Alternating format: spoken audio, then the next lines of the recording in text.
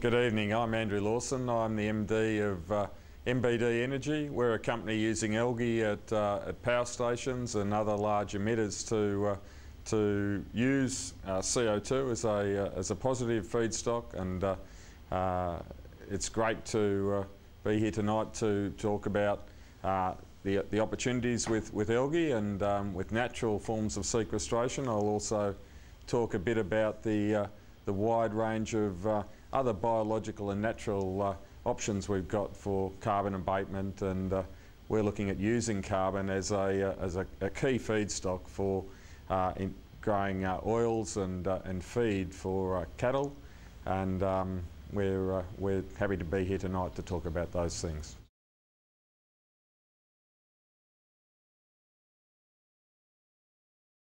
Well, I think there's an enormous need. I think Australia has abundant natural resources, but at some stage those resources we need to look at getting the maximum value out of them.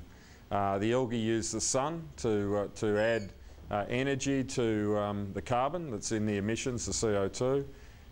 It takes all of the emissions and can produce fuels. It can produce oils that are pharmaceutical, omega-3s, omega-6s, a whole range of very useful oils, and offset the requirement to actually mine and import oils. The remainder of the algae is the husk. It's 50 to 70% protein and very useful for cattle feeds and a whole range of other things such as bioplastics and other useful elements. So we use 100% of the algae.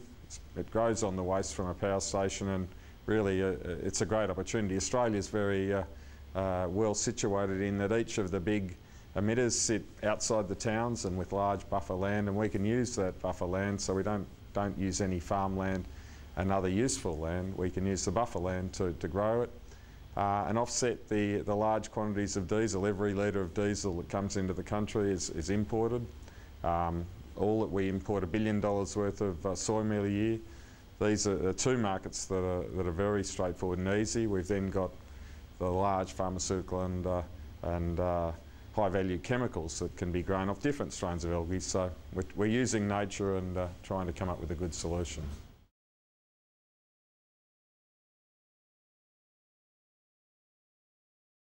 It's been happening for the last 5 years. We've been working away up with James Cook University for the last 3 years to build a very large research and development centre. We started with a 200 square metre area.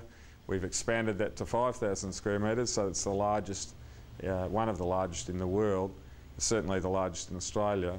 This year is the first year that we actually emerged from the R&D facility at Townsville to the 3 largest power stations on the eastern seaboard, one in each of the 3 states, and these projects will really make a big step forward to scale, and as the next few years unfold, we just scale out to very considerable size.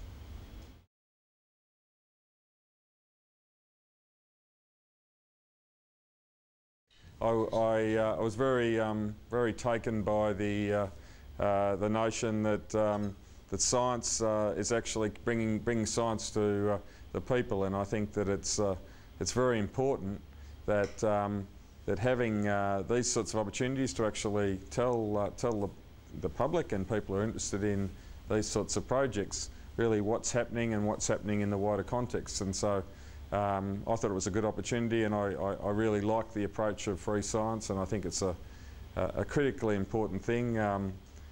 We have a whole range of scientists involved in the project, and I think that their story deserves to be told, and so really all I'm doing tonight is trying to give some information to people, and hopefully it's of interest.